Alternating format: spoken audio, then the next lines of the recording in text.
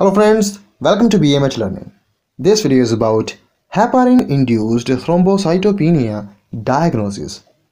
So, HIT is a low blood platelet count as a result of the medication heparin. Now, how this condition can be diagnosed? So basically, lab tests can tell your doctor if you have HIT.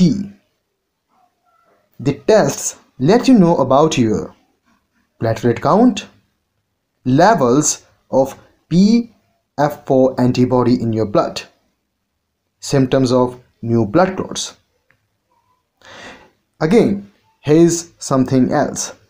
The 4T's score can also be used to see if your symptoms look like HIT. Finally, there is a gold standard confirmatory test known as serotonin release assay. The method basically measures heparin-dependent platelet activation. Now there are certain complications of HIT.